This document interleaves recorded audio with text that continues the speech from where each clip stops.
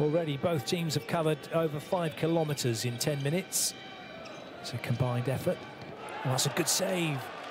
Saldatsenka doing really well to deny Serbia. Now there's a chance here, one-on-one, and that's a goal. Loads of room after that set, which was 136 kilometres an hour. That's a really good save by Saldatsenka. There's a 2-minute suspension, 34 seconds. Oh, he's run through the area to get to position. Belarus 3 in front. Back now to full strength.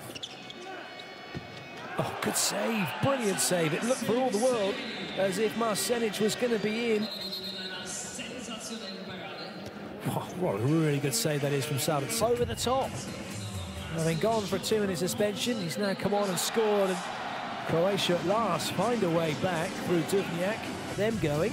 He needs to get his team going. Every goal seems to spur the fans on. Oh, that's intercept. Now a chance for Croatia to go in front. They're coming on the fast break. It's 4-on-3.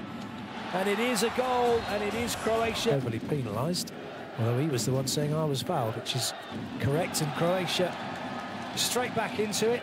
Croatia might want to try and get their shot away before Montenegro can get back up to full strength. If they can work an opening, they have done, and they've got their goal. And it's a 5-goal lead. Suddenly, he held his ground. Well, the Spaniards bristling with top international talent against a Latvian team. You, of course, have that man there. There's Krištopans getting away from his marker. They know how dangerous. A passive play call against Latvia, and effectively one shot at this. But if you've only got one shot, that's the man you want. Krištopans, straight over the top. Phenomenal. He's played an excellent first half. Krištopans, though, finds a way through. Short-handed Spanish defence struggling. He scored 50 goals for Toulouse, the club's 3rd top scorer. Oh, beautiful! From a very closed angle and getting more closed every time. It's suspension. It's all sideways now. Passive play call comes against the Dutch. Oh, Steins, a lovely change of direction. What a huge talent he is. Well, by Sluters, the Gornik Zabjek players, we see Steins there switch direction, waiting on the line.